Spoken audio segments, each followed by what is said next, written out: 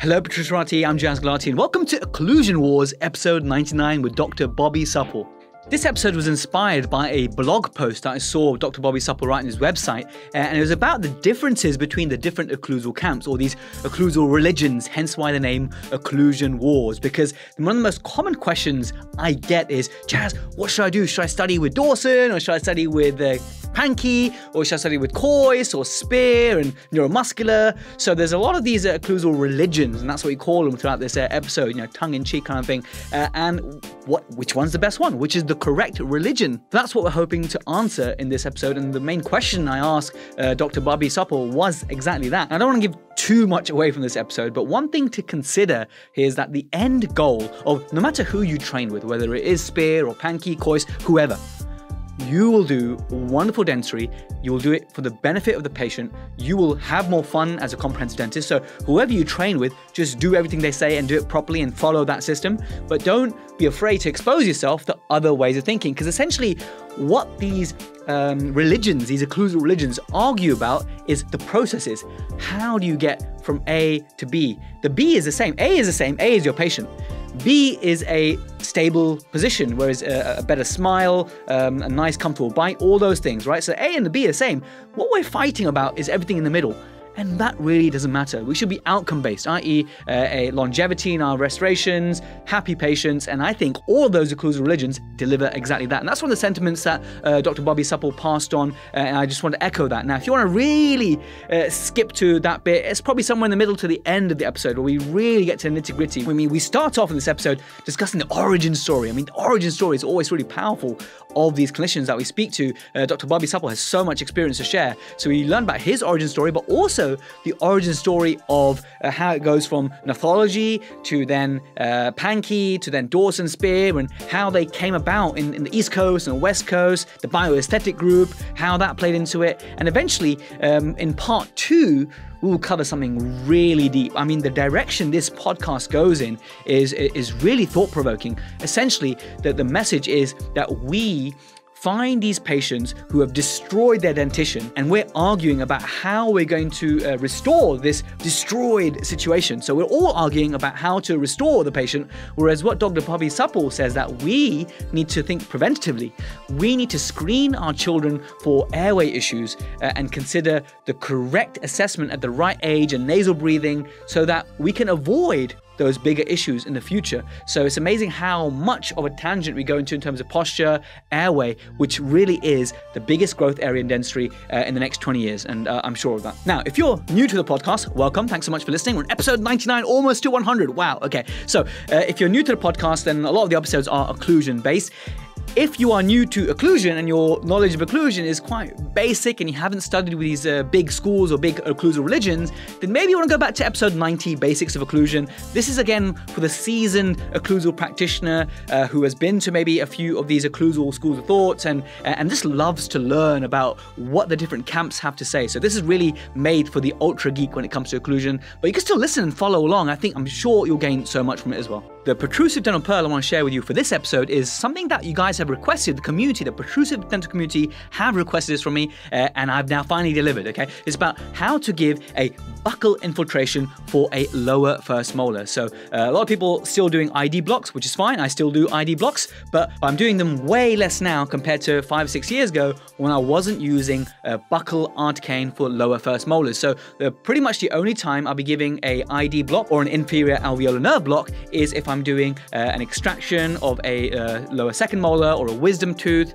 Most other scenarios, I'm doing infiltrations with articane. So I have a video that I've posted to YouTube. I toyed with the idea of putting it in this video, but I think for my audio listeners, it just won't make sense. You want to see exactly where I insert the needle and how we do it. And again, everything that I'm sharing with you guys is stuff that's been taught to me over time. This is nothing new. I'm just passing it on. I'm trying to make it tangible for some young dentists who haven't done buccal infiltrations successfully, or you've done it before and you found that the anesthesia hasn't been sufficient. I'm going to share the secrets with you through a clinical video, which my patient kindly let me record, and that's going to go on YouTube. So if you want the protrusive dental pearl, is how to successfully give lower first molar anesthesia using articaine without an inferior alveolar nerve block. Anyway, hope you enjoy that, and I'll catch you in the outro. Here's quite a long and meaty and geeky episode with Dr. Bobby Supple. Hope you enjoy. Dr. Bobby Supple, welcome to the Protrusive Dental Podcast. How are you? Hey, I'm well today. Thank you from the US. Thank you so much for coming on. It was Thanksgiving yesterday and you had some lovely family time. We were just catching up before I hit the record button. I've been super excited. I mean, for the listeners that know, and everyone kind of has got the feel for the podcast now, Protrusive Dental Podcast, the cornerstone of this podcast is furthering ourselves in the field of occlusion and learning from lots of different educators. Amazing to have you on today. Someone who's done so much. Recently, I've seen a lot of your stuff on digital, but I initially found out about you through a Google search. I was at one stage looking for the differences between what we'll call the different occlusal religions, if you can use that term. You know, what's the difference between Dawson and Coyce and Pankey and Spear and neuromuscular? And I came across one of your articles and I thought, okay, I've got to get this guy on. I've got to get Dr. Bobby on to share with my listeners, because this is something that confuses a lot of people, like many things do outside dental school. And I'm just looking for some clarity to pass on. I personally, Bobby, I don't want to learn about you in terms of which religions you have prayed with, but I have prayed with Dawson. Ian Buckle. I've done the Dawson Academy UK. I've done lots with Spear Academy online. I've done with my mentors in my principals in the past have been Pankey trained, Michael Melkers, Hap Gill. So I've got a bit of a background. The only people I haven't really had training with is neuromuscular. So how about yourself, Bobby? Tell us about yourself, where you are, and what was your pathway in terms of the schools of thoughts when it comes to occlusion? Okay, that's a long story, but I'll try and make it as quick as short as possible. I was at Tufts. I went to dental school at Tufts, and then I got started in pre-clin on my first day. My lab partner, his name was John Samaha. His dad was actually head of prosthetics at Harvard. And John did all of his dad's lab work growing up, and so I was at Thanksgiving, so that was, 40 years ago, almost to the day.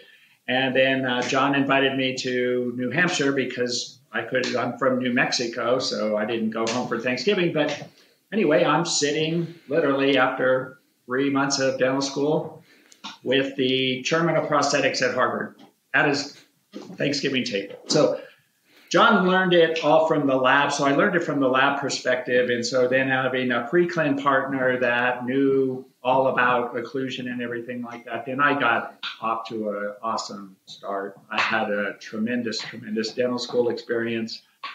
There was another prosthodontist at Harvard, Tufts. His name was Lloyd Miller. Lloyd Miller had a laboratory in Boston, and you had to be somebody just to send your stuff to this lab. Everything had to be fully mounted. And Lloyd Miller was a good friend of Peter Dawson's. When I finished dental school, I was broke, and I wasn't going to really hang around in Boston too much because it was gray and cloudy. I'm from New Mexico, so I was going back to the sunshine in the Southwest. But Lloyd Miller, he told me, look, I need you to just start at Pankey. When you're ready, go to Pankey. So then it was like 2 years later, so it was 1982, then I started at Pankey Institute, and then that just got me just off and running.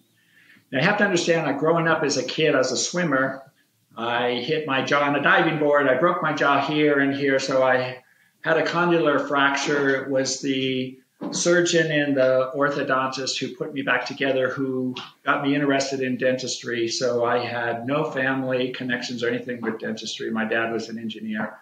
So I more was the artist person in the family, the odd person out. But what happened is simply I was just always interested in TM. So I'm at dental school, didn't learn much about my jaw, that sort of thing, but we didn't know. We didn't even have imaging. We didn't have panos. We didn't even have anything that could just like image the joints and anything like that. And so when I first went to Pankey, there was a guy named Updegrave, and he had written the radiology textbook that I had studied for my boards. I walked in, he's like 70 years old, one of those pure master teachers.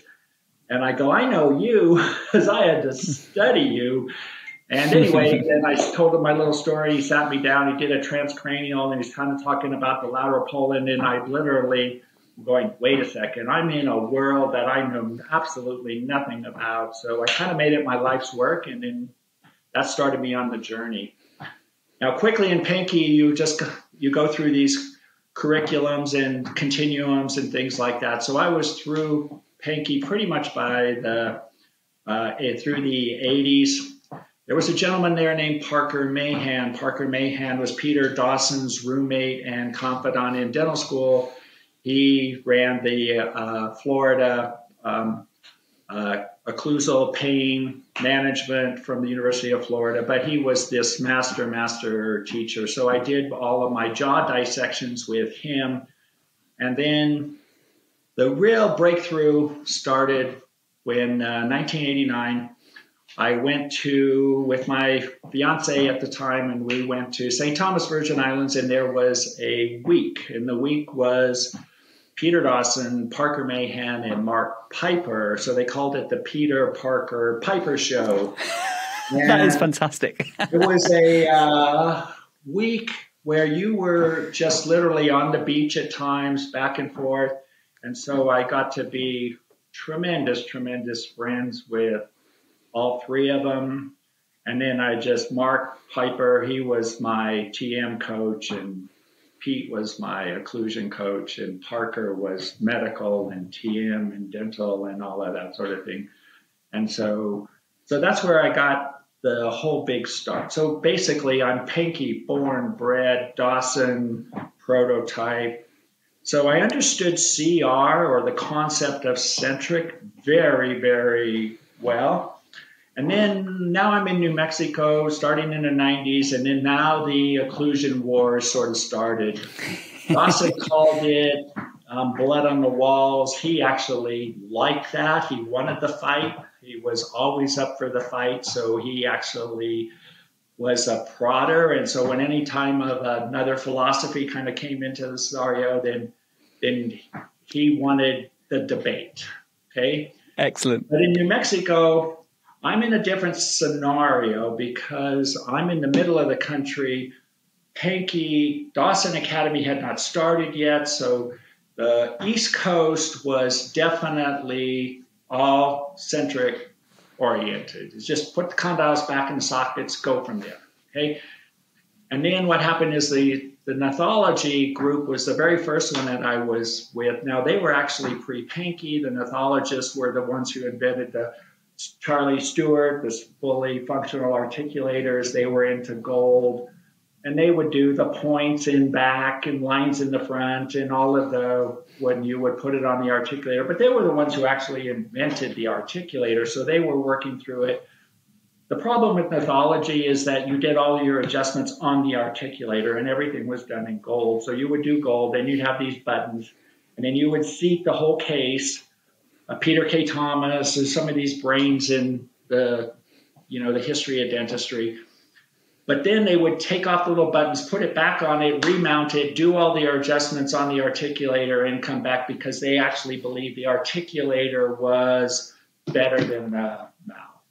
So that's kind of how that part of it started. The gnathology guys, they sort of went out of the way because it was way too hard, way too much work.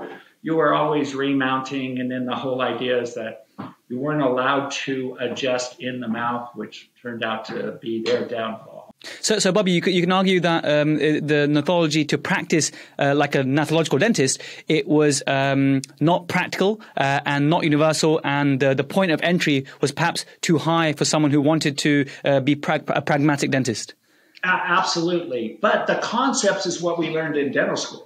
It's like point, groove, mesial buccal cusp, mesial buccal groove, slide, all of those sort of things. So we actually learned all of the gnathology concepts when we first picked up our very first articulator in dental school.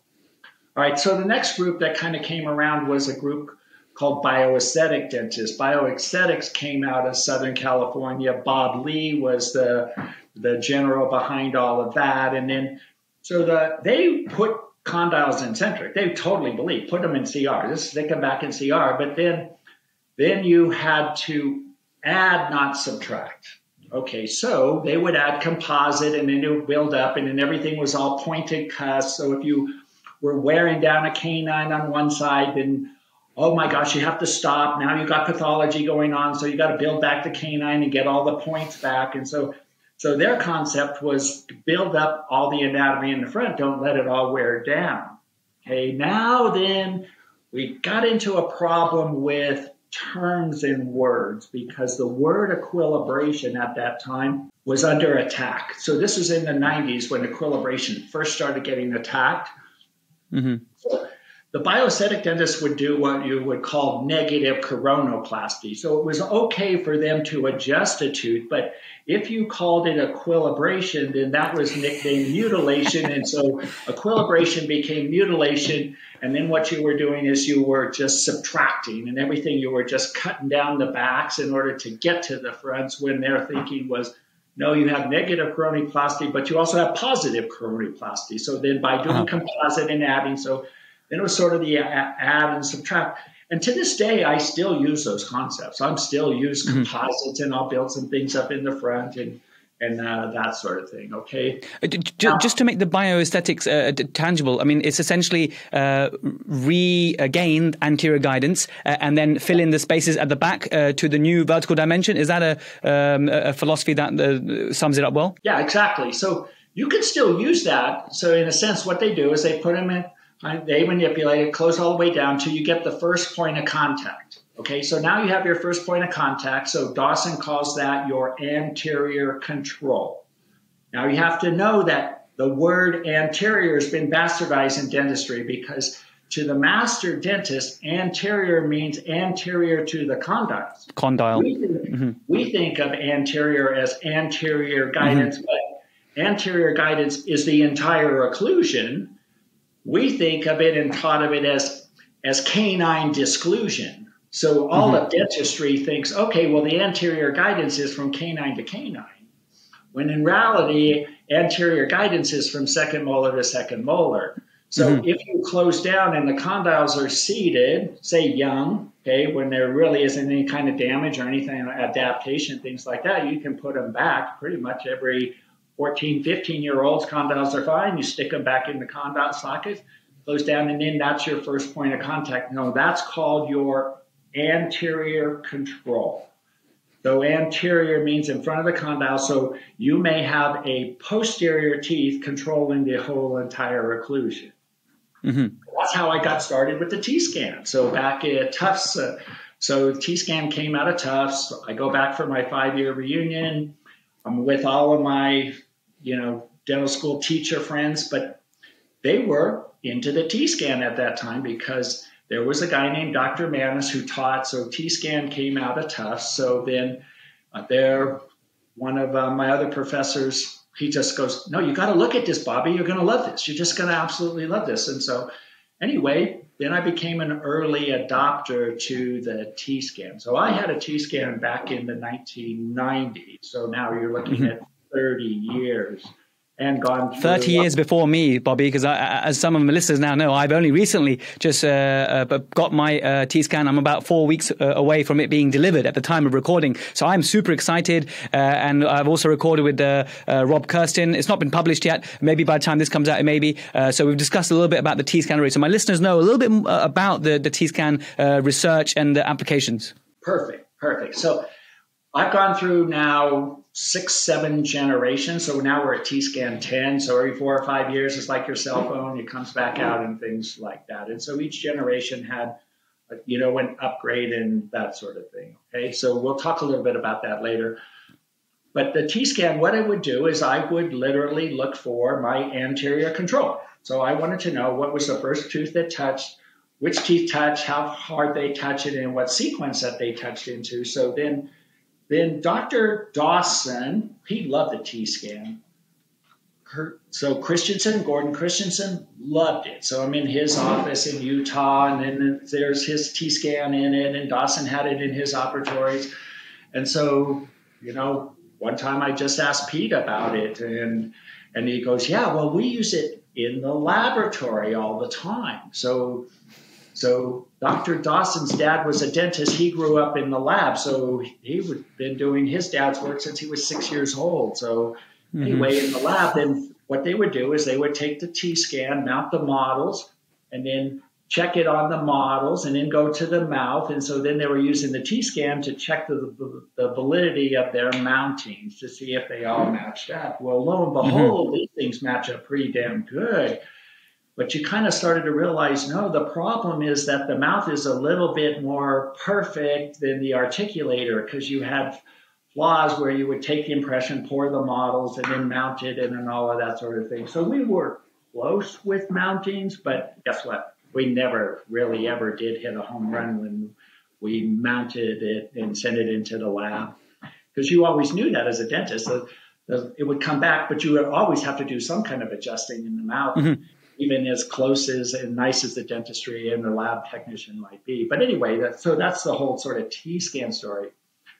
So the bioaesthetic guys, they actually were a bit of a problem in my community, because there was a number of bioaesthetic, and they were anti-equilibration. So for a little while, it was sort of like I was under attack, but my MO was the T-scan, and I would sit down in my study clubs. We were in R.B. Tucker Gold study clubs. These are my friends. I mean, I grew up with them in dentistry. We just had a different philosophy of where we were coming from an occlusion standpoint.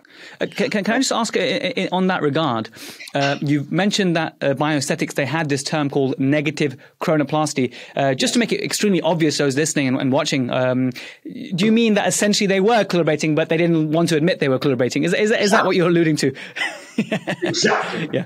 Like, call a spade, you know? I mean, So, they would adjust a cusp tip, but then their concept was, well, we're never adjusting vertical. We're just adjusting like left and right lateral slides and things like that, which is fine, but they were adjusting nonetheless. Yeah, but they're very much prescriptive in terms of, I believe it's one of the measurements they prescribe is that between the gingival zenith of the upper canine to lower canine, it must be 19 millimeters and whatnot. Were they quite prescriptive in those sorts of parameters? Exactly. They would have it all mounted up in CR, okay, because CR hadn't really been totally attacked back then. It really wasn't adapted centric and things. That was coming next. That was the next firestorm because you had imaging in the joints, and then now you were starting to see changes in the joints. So that all fired up with the neuromuscular guys that came at the turn of the century. But what happened later in the 90s is occlusion in the U.S. switched from what we would think of as East Coast and West Coast. So you had Southern California, the ethology, and then East Coast was all the centric type guys. Okay, bioaesthetics was in there, but it all moved to the northwest part of the country. It all moved to Seattle. So at the Hank Institute, you would have Dawson Masters Week. So Pete Dawson every year would have a week, and then so I would go, but he always brought in a guest. Okay, so his guests were Cloyce and Spear, you know, they were the best in the world of dentistry, Piper. So I went to 2 of those, but you're sitting in an entire week, and then you have Dawson and Spear in the same room for a week. Okay, but this was before Frank was famous and had gotten into it, but the thinking was coming all out of Seattle. Cloyce, Spear, just ortho, how you bring ortho into it. And then they formed what was called the Seattle Study Club. So the Seattle Study Club, we had a branch of it in New Mexico, and in every quarter you would get a magazine, and the magazine would have people's pictures on it and things like that. I should run and show you real quick in the office next door. I got a whole stack of all these beautiful, beautiful Seattle Study Club pictures and things like that. And so then every single quarter, then these magazines would come out. But what they would do is cases. So hang on for just a second. You can talk to your audience. I'm going to go grab those real quick. 1 second. Yes, please. Yeah, that sounds good. So while Dr. Bobby gets those magazines, very amazing of him to do that. So those who remember, you can watch these episodes on YouTube and on Facebook. I post snippets on the Instagram at Protrusive Dental. And a lot of people, they like listening to the episodes as they're driving, commuting. Some people, they chop onions while they listen to podcasts. We know that already. And then, of course, for those who want to watch watch the full experience, they catch it on YouTube. There is the app coming out soon as well, but I'll keep you updated on that. Okay, so every quarter you would get a magazine. So 4 times a year. So we got Cloyce, you got Spear on the cover, you got everybody. I mean, these are amazing. I love it. The other. There's Peter Dawson. Oh, yeah. Okay. Yep. So each one of these would have a case, and then there was perioprobate, and then they would have it, and then the case was done start to finish. Oh my gosh, it was a textbook every single quarter coming in, and seriously, look at got. Yeah. So and these are essentially like these full protocol cases that are coming. And what we see now, Bobby, is on the way that learning has become a social experience now with social media. We see these full protocol cases so much. And then I do believe it's never been a better time to be a dentist than now. If you're hungry for knowledge, these cases, great dentists are sharing their full cases, full 6-point pocket chartings to mountings, everything.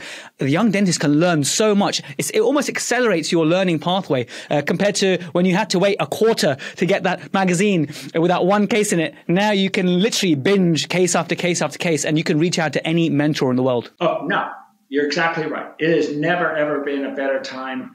And honestly, these occlusion wars, they're all over. We'll talk about that the second half of this whole thing, because we're now, so for myself, we're almost 2 decades out in front of all of this. But you got the idea. So that was pre-internet, the Seattle Study Club. Like you said, it took every quarter, but I couldn't wait. I'd salivate the next time the magazine came in. Who's going to be on the cover?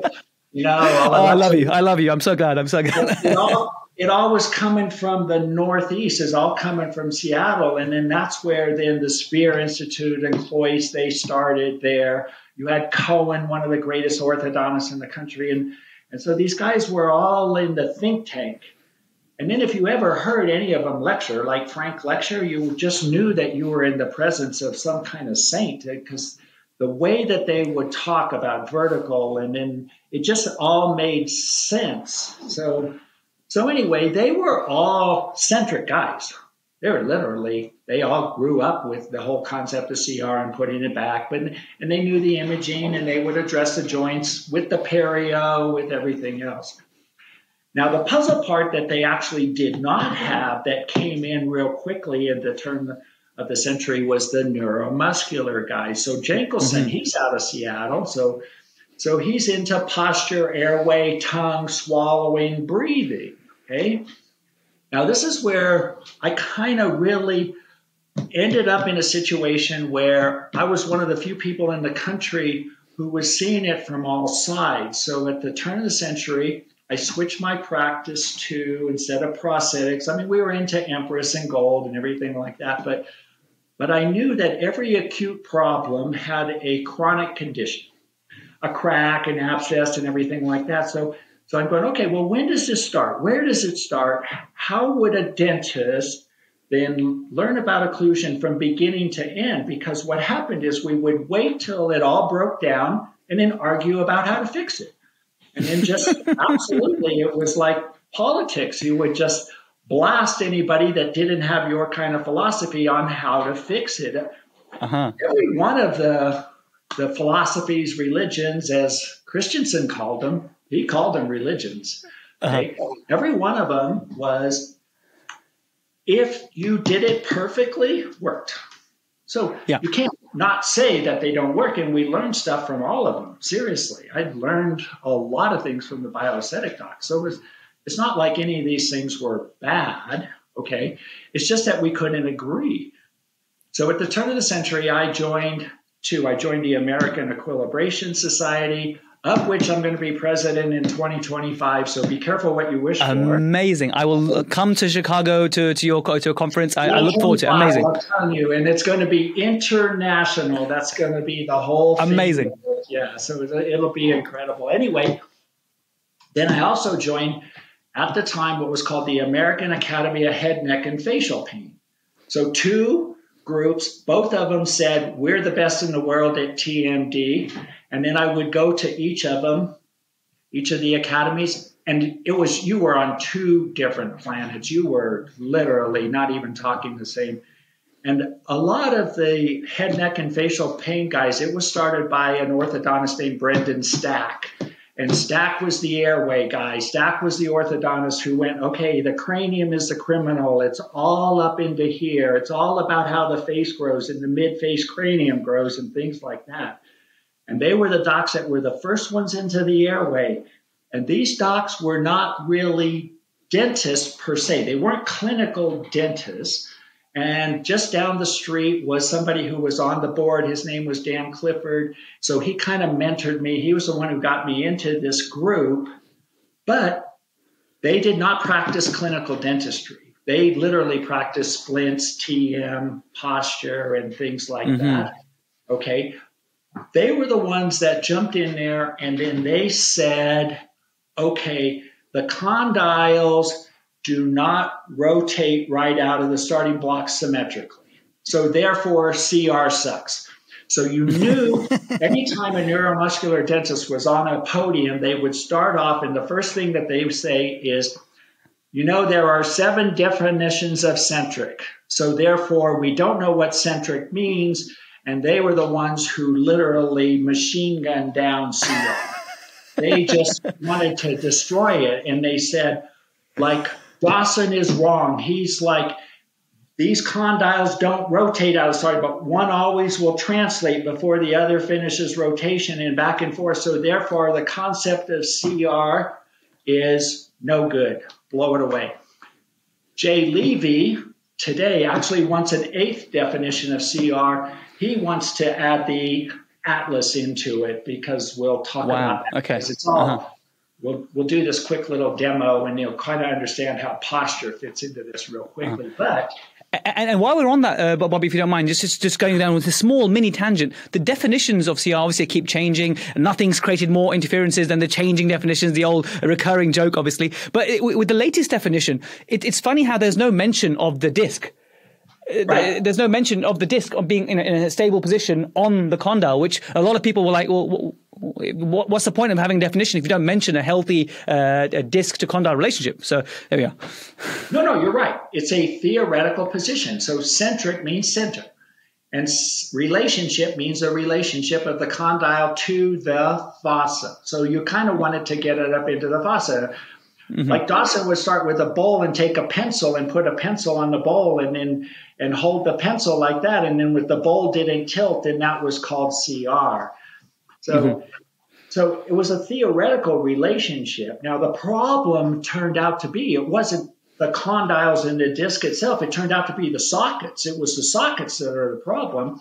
So if you have an airway, like a little deviated septum to one side, or we'll get into what's called epigenetics when you have allergies, postnasal drips, why the tongue creates this asymmetry in the cranium. So all of the asymmetry is across the mid-face. So if the airway's off and then one cheekbone is off center and one ear is off a little bit to the difference and you're looking at it, or you'll see one eye tilt down a little bit. Anyway, what simply happens is you have cartilage-based growth. So in an infant growing, so when you're born, then you have 2 types of growth patterns in the cranium. So you have what's called the cartilage-based.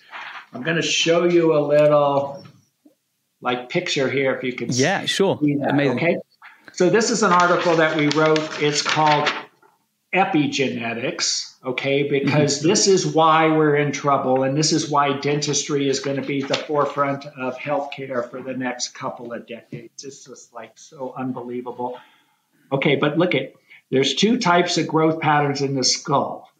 Okay, so this is cartilage-based. So when you're born, okay, anything to do with airway, anything to do with your nasal airway, including the sphenoid bone, okay, because that's the rod in the middle, is cartilage-based. The mandible is cartilage-based. The hyoid bone is cartilage. Okay, so they grow by cell division, but that's your basic architecture inside the cranium. All right, so all that grows for your ability to breathe and swallow, because the brain wants oxygen every few seconds. And so literally as a child, if you're born premature, your tongue swallow reflex isn't really mature. So in the last month in utero, that's when the swallow reflex is set.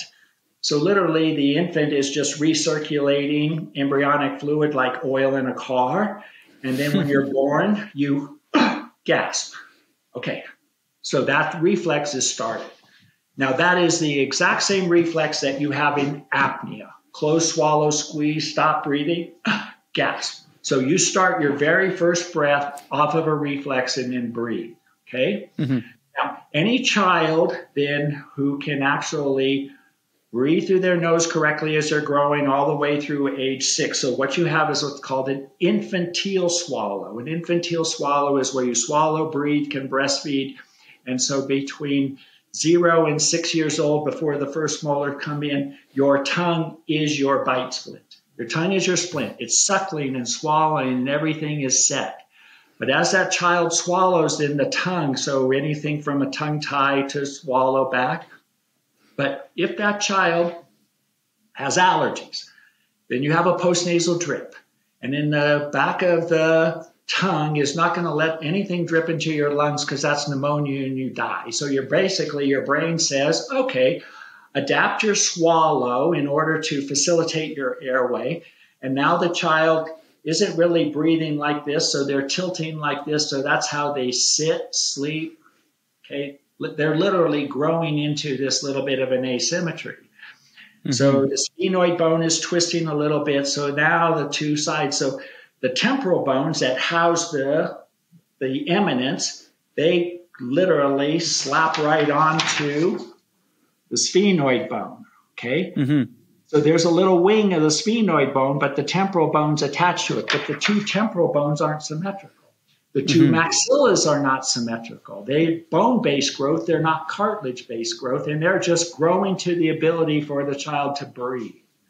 So it's all about nasal airway. Well, when Stack started in on that, I'm like so confused because I was so into jaw and bite.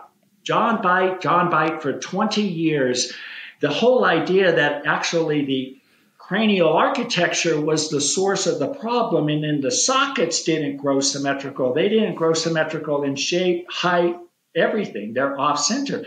So the ball, the condyle had to grow to the socket, but the sockets aren't right, so the ball never did fit into the socket. And then the condyle heads are cartilage, but the temporal bones are not. They're hard bone. So then you've got a cartilage base growing into it, so it changes shape. So right away, the two condyles, they're not symmetrical. No human has really a left side and a right side that are exactly, it's kind of like throwing a ball left-handed and right-handed, and it's all tied to how you close, swallow, breathe. And so then now the curve of Spee, curve of Wilson, all that, it's going to grow a little bit asymmetric.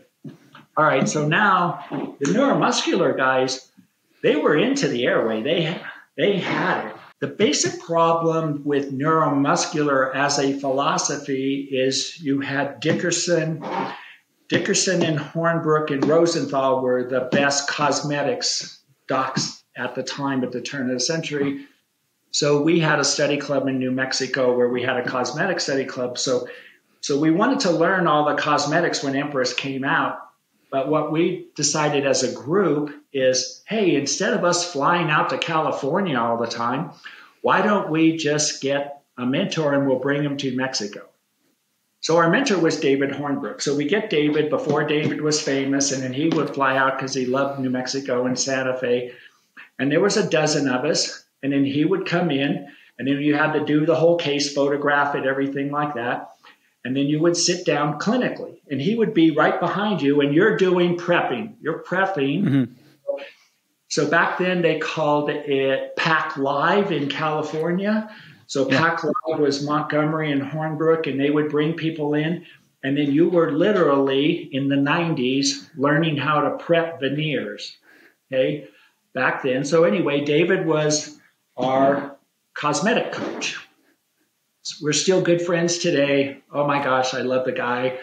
And but anyway, he and Dickerson, they were together, but they actually got into an argument. They had different philosophies. So Hornbrook was more Dawson, Pankey, spear, put the condyles back into it, closed down. But then some of the Empress was breaking. So then that's when it all started. Oh, you better get everything lined up or you're going to crack your cosmetics. And so you needed the rear end to match the front end, or you were going to get into trouble. Today, we kind of get around some of that with the materials. We just make the materials stronger and stronger. We don't crack things as much, but back in the day, it was all literally glass. But the materials were changing and they were beautiful and there was no turning back. Once you did a couple of Empress crowns on the front, you were never doing a PVC. So all that sort of stopped with me at the turn of the century. We were off and running with the new materials, but they were breaking, no question. In my practice, they were breaking. So it's like, okay, how do we get around all of this sort of thing? All right. So at that time, when you were using these, what were at the time novel restorations, and you were falling in love with the beauty of them and applying them based on what you learned from the courses, but they were coming back and they are breaking. This was despite you putting your knowledge and experience and expertise into setting it up, mounting it in what you felt was the most appropriate occlusion, most appropriate force management for that patient. Exactly, and I would have the back somewhat equilibrated and taken care of. So literally, I had the rear end. I had the condyles in the rear teeth, and I knew on the T-scan I had them balanced, okay? And then you would do it across the front, and sometimes then you would have the gingival, so you would use little lasers and line it all up and everything. But basically what we were doing is we were manufacturing this front to look better for the cosmetics so that when you smiled, like your lip posture and everything like that. So then you have these just flat out gorgeous smiles, okay? But it would only be a year or two somewhere down the road, and then a lateral would crack right on a corner. And it was almost always a lateral coming around, sometimes a canine, sometimes it was a central in the middle and stuff like that. But some of them were catastrophic in that it cracked the whole veneer, and then you had to go back in, and then it went to a crown instead of a veneer. But you would literally spent a number of years with these, what you thought were beautiful, perfect cases, everything lined up. And I'm kind of doing it like the Spear guys and stuff, or the Seattle Study Club guys, you know. And sometimes you finish a case and you're just like, oh man, I'm hot stuff. Look at this and look at this. And then the reality check and they come back. But I put every single patient on the T-scan when they come in for their cleanings and prophies and things like that. So again, at the turn of the century, it was about 2003 or 4. I get a call from the CEO of TechScan in Boston. He goes, hey, you order more sensors than anybody in the world. What are you doing? So they started sending software engineers through the practice, and then chiropractors, and then these neurologist guys who were interested in the neural network back in the day. They all would just come through my office. They were literally shadowing and stuff like that. Now, it was a little bit of a hassle for me, but I loved it because I was learning stuff that I'm going like, whoa. But I was starting to get this concept around 2005 that it's not really jaw teeth. What we do in dentistry, the way we do dentistry, the way we were taught, MIP, all that sort of stuff, it's awesome. It's what we do. It's what 90% of all the dentists around the world do. It works. It's how dentistry should be done, okay? The only thing with the philosophies is, okay, if it's breaking down and you want to restore it all the way back to a perfect system, then that's when the philosophies jumped in and started arguing with each other and that sort of thing, okay? So you could still, even after the cases, even if they broke, you could still do a little bit of adjusting. So a lot of it was in protrusive. The person would slide forward, but a canine would hit the lateral on this side, but a canine would hit a canine on the other side. So you always had these little asymmetries. And then it was pretty obvious that, okay, wait a second. The architecture of the bones is where the issue is. And the argument always in occlusion with the orthodontist would go, it's a class 1 occlusion. Well, class 1 to them meant the mesial-buccal cusp of the first molar hit the mesial-buccal groove of the lower. And if those lined up, it was all good and everything else didn't matter, even if you were taking out teeth and all of that. But no, it has to do with the bones. And so we think of class 1 like a teeth, and orthodontics thought it, and they were just ramming it down dentistry's throat. No, class 1 means that you have the teeth in the right position, when in reality, it's the bones were never ever in the right position coming out of it. So you have class 1. So we think of it as class 1, class 2, class 3 skeletal relationships. That's how we're taught. Okay. But you could retrofit a tooth into class 1 in basically a class 2 skeletal thing. And now what happens is you had all this power here. So the teeth were just in the way of the bones, and then cracks and all of that sort of thing. And then it really wasn't until about 2010 where orthodontics now got the memo. So the younger orthodontists coming out of school, they're brilliant. They're like, they get it. They grew up digital. They understand digital. They're not in the old concepts. They're not doing retrofit extraction orthos, anything like that. And obviously imaging has helped so greatly with our understanding. Yeah, it's all over now. I still, in my community, have a couple of old-time orthodontists, but they were a pain in my ass for decades because they were literally like, no, this is it. This is the highway. You're just a general dentist. I'm a god. And so they couldn't switch and change, but they never, ever learned it correctly from a joint situation. They never put it. So these ortho cases would come back and they'd be 15, 16 years old. I would put them on the T-scan, have them close down and go, oh my gosh, this thing's not even close to being in some kind of harmony where the envelope of function on one side is equal to the envelope of function on the other. So then we started putting all the kids on the T-scan. I put them when they were 6 years old, 10 years old, 12, pre-ortho, post-ortho, and quickly figured out it takes about age 8, 9, 10, somewhere in that. Girls a little sooner than the guys. So when the girls hit their hormones and they're starting to grow. So what happens is age 6, the first molars come in. 7 and 8, the anteriors start to come in. The lip posture should start to seal. And then at about age 12, when the bis and the canine are set, then you have your, what I call your adult envelope of function. So your adult T-scan pattern is set at age 12. Pretty much routine, okay? So it's kind of like, if you think of it like if you had one leg shorter than another, you can step fine, but it's the push-off where the problem is. So everything is fine, symmetrical. You go to step, okay? So think of closing. Everybody can close. You can close fine. That's MIP, right? You're like there.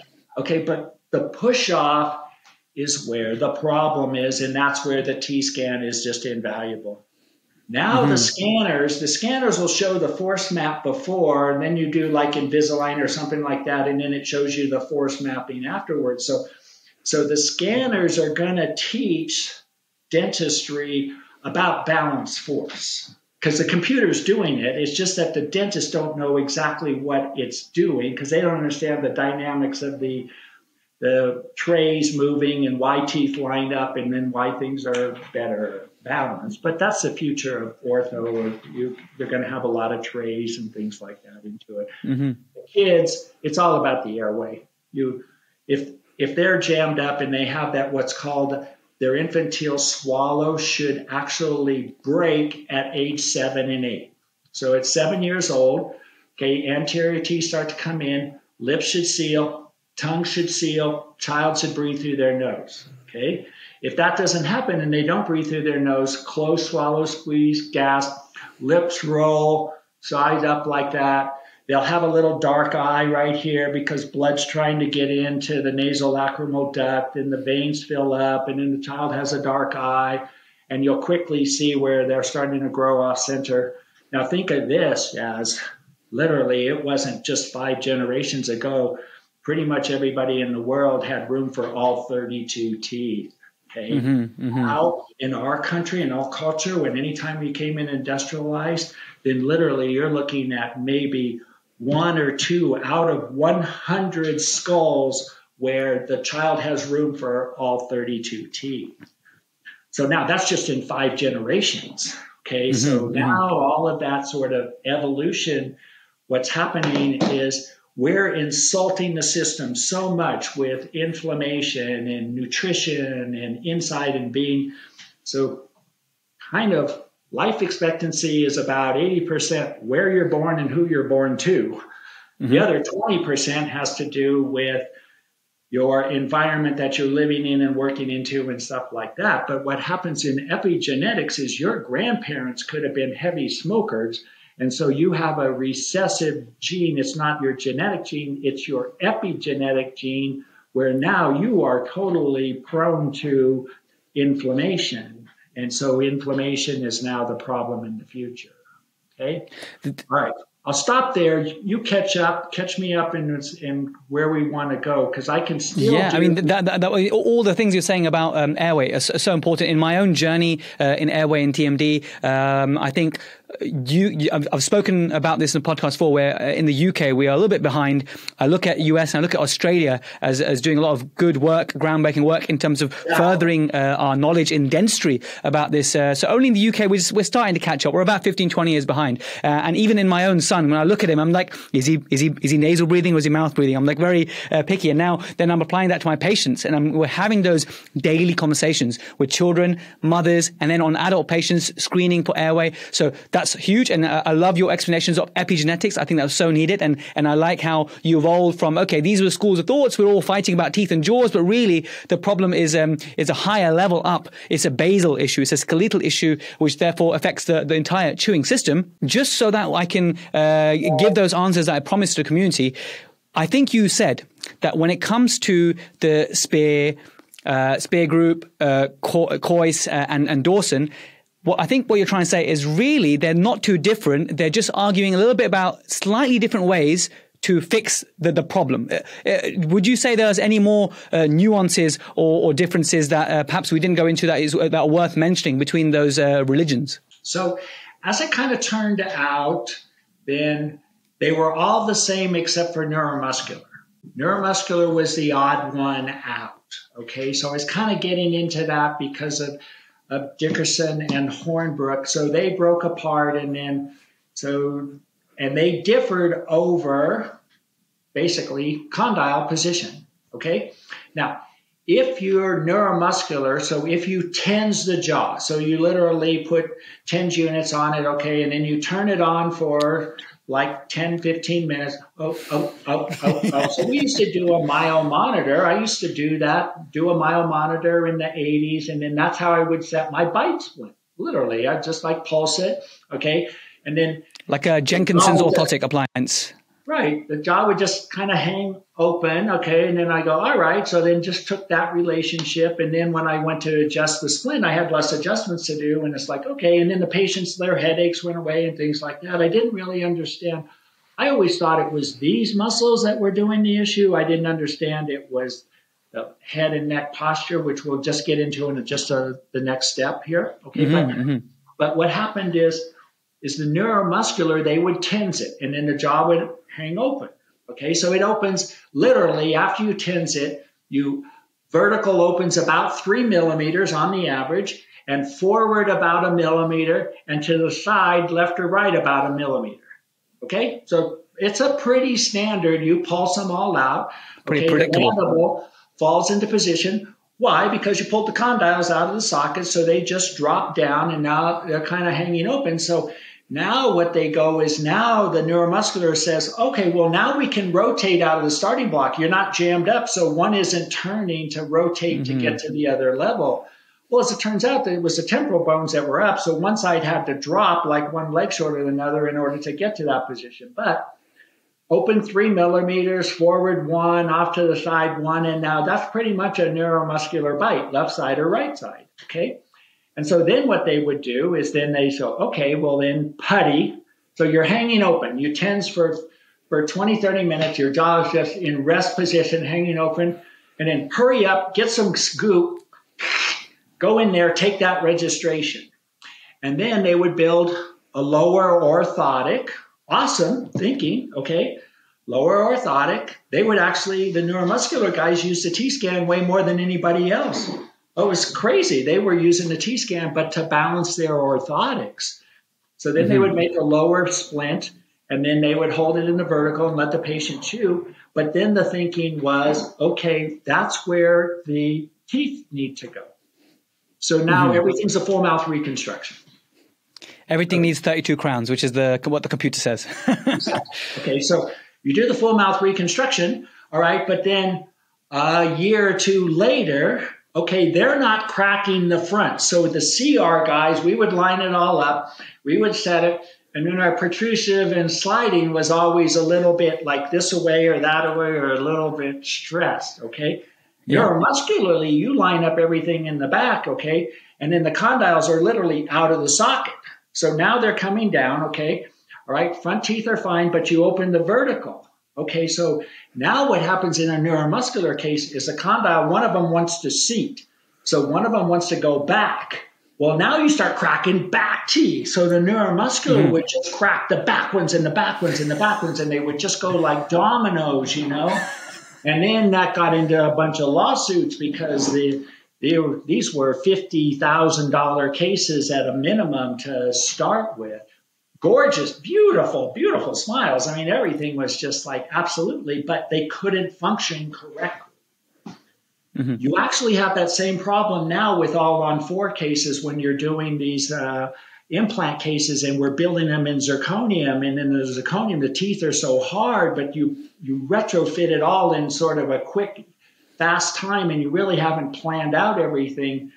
And so now the teeth are so hard that there is no give anywhere else. So a lot of these cases, they're going into neurologic overload, and then they're literally in pain. So there's a percentage of these all zirconium cases that are throwing the patients into these neurological overloads that are landing in the... Something has to give in the system, and that sometimes is the patient's chewing system. Exactly. Sometimes you want the teeth to crack. I mean, if you think about it, before we ever started doing crown and bridge, all you would do is chew out all the uppers and all the lower posteriors. And so when I was first starting, I'd see patients, I'd make a denture, and all they had was lower 6 teeth. That was it. Because everything else, they broke apart, trying to find neutral just by retrofitting. And then we just took out all the teeth. But honestly, it's only been 50 years that we're actually saving the teeth. Okay, so dentistry is still young in that scenario. Well, there we have it, guys. Dr. Bobby Supple, part 1, okay? Now, the next episode, we're going to go a little bit different. It's going to be the Pascal Magnier at BACD. Episode 100 is a homage to Pascal Magnier. It is my experience of flying to Edinburgh and everything that happened. It's like a slightly different, quirky, fun episode, slightly different to what we usually do. Like, I'm there, I've got my sort of camera and microphone, I'm speaking to other dentists at the conference, and me and Ricky have a little like chat at the conference itself to share some of the lessons that we learned from Pascal Magnier, and we pass them on to you. So do check out episode 100, and then we'll rejoin Dr. Bobby Supple for part 2, and we really go deeper into posture, airway, assessment, the role of what we call myofunctional therapy, and all those things in comprehensive dentistry. So it does take a couple of tangents, but I think it's important because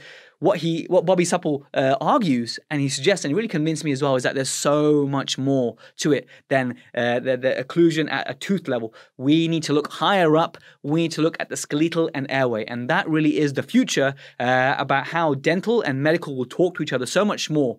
And the future is looking bright. You know, the innovation is looking great. So that's exactly what the next episode is about. It's a bigger picture stuff. So I hope you join me for that as well. Anyway, I'll let you have a fantastic day, whatever you're doing. Thanks so much for listening. As always, if you enjoy these episodes, do consider leaving a review on Apple. If you listen on Apple, please do consider leaving a review. It's how the podcast grows. Thanks so much, and I'll catch you in episode 100.